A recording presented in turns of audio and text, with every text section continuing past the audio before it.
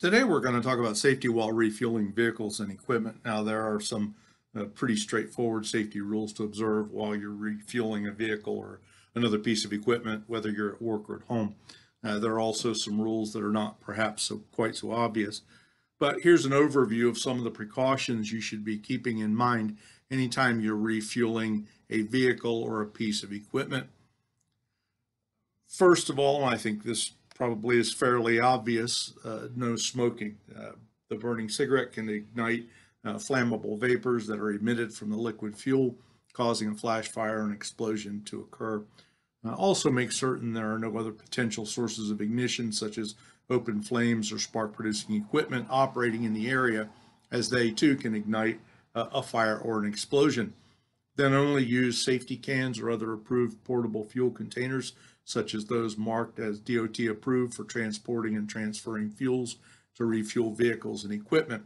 Unapproved containers can easily leak, spill fuel, or even rupture, leading to a potentially dangerous situation. So the cans that we buy with the spring on the top and the OSHA approval, those are the ones we want you to use.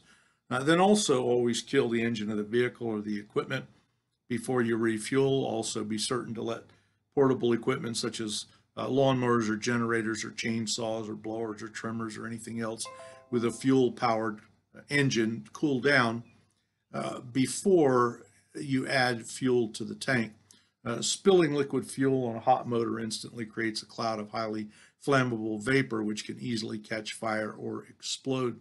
So before dispensing fuel into your car or truck, be sure to touch a metal part away from the fuel tank on your vehicle or equipment with your bare hand. This helps dissipate any static buildup on your body created when you slid out of your vehicle.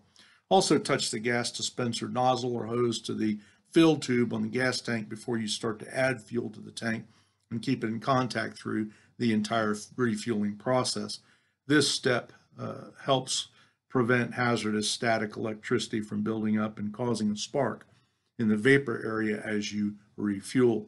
Then never dispense fuel into a can or other portable container while it's sitting in your vehicle, truck, or truck bed. Doing so allows hazardous static electricity to build up. Instead, sit the container on the ground and then add the fuel. These are just some things we want to keep in mind. This is a common practice. We're fueling things all the time, either trucks or generators or other things. So keep these in mind so that we can maintain safety while we refuel.